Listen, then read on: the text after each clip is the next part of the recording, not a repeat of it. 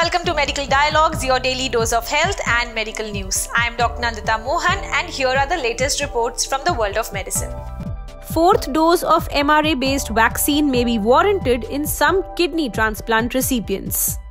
Kidney is one of the most affected organs in COVID-19 patients.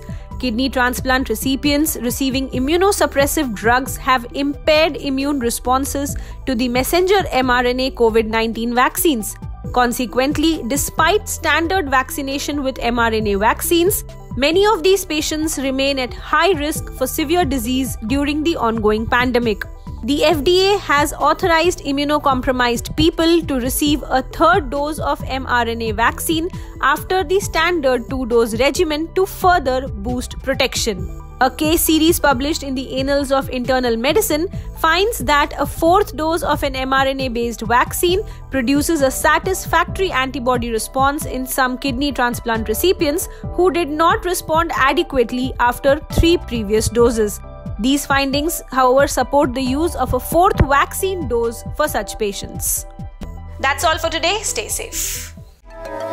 Never miss a medical update from Medical Dialogues. Like, subscribe, and press the bell icon.